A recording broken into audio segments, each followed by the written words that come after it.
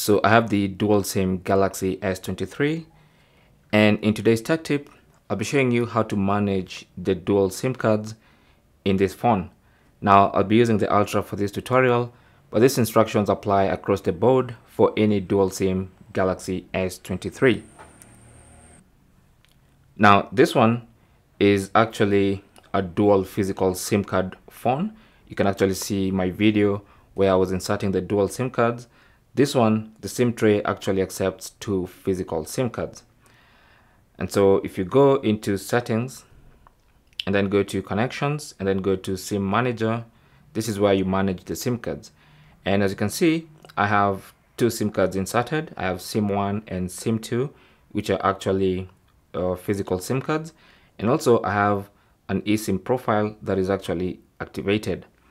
Now, so in short, that means I have 3 SIM cards in this phone, 2 physical SIM cards and 1 eSIM.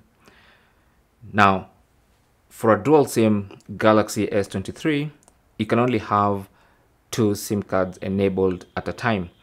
So as you can see, my SIM2 has been turned off so that I can use my SIM1 and my eSIM, which is also eSIM1. If I add another eSIM profile, that's going to be eSIM2 by default. Okay, so you can only use 2 at a go because as you can see, we have 2 network bars here for this one for the first SIM card and this one for the other SIM card. So for instance, now if I want to enable SIM2, the physical SIM2, and tap on enable, it's going to tell me it's going to turn off eSIM1, as you can see. So if I enable that, it's going to disable the eSIM1 and enable for me is my physical SIM2. There you go.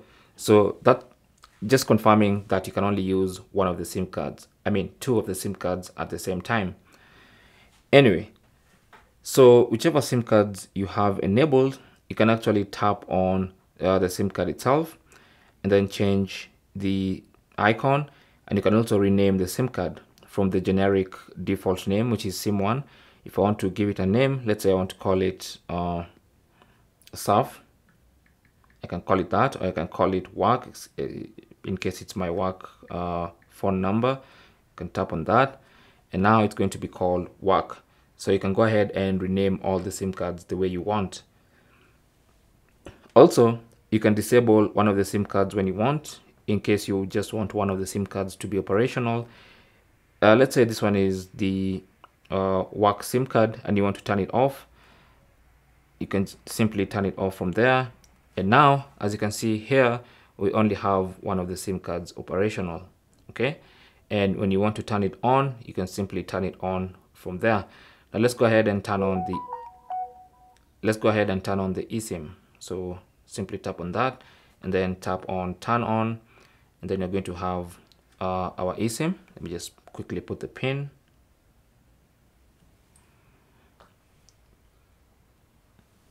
It's as simple as that. Oh, that turned off my SIM2 as well. So let me just turn it back on. There you go. So that's basically managing the SIM card profiles. You can see you can change the icon in case you want it to look something different. Maybe you want to have a business trips icon, a multimedia, home, office icon for the SIM card. Let's, for instance, say you want to have this work SIM card, have the work icon. So simply tap on icon and then go to office, tap on that, and then hit back.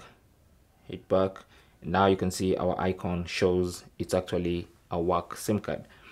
Anyway, moving down, you have preferred SIMs. So you can actually choose the default preferred SIM card for making calls. The default is eSIM1, but if you tap on this, you can choose to have the other SIM card, which I've now renamed to work, or you can choose Ask Always. When you choose Ask Always, anytime you press the call button, it's going to give you a menu where you can choose which SIM card you want to make calls with. You can do the same for messages. Choose either one of the SIM cards to send messages from as a default, and also mobile data. But also you can enable data switching. So data switching basically means if you've set eSIM1 as your mobile data SIM card, In case eSIM 1 is not able to access data, maybe you're in a remote place and only SIM 2 or the alternative SIM card can access data, it's going to switch automatically so that you're always connected to the internet. So to do that, you need to enable data switching. Now for this Galaxy S23 phones, we have more SIM settings, and we have something special here called dual SIM always on, which we haven't had in previous Galaxy phones.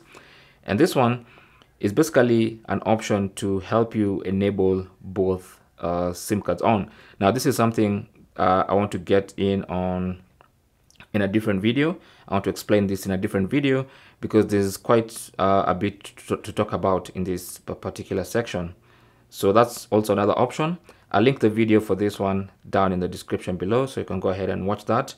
But as far as general SIM card management is concerned on a dual SIM Galaxy, that's it. Thanks for watching. Leave your comments and questions down below, and good luck.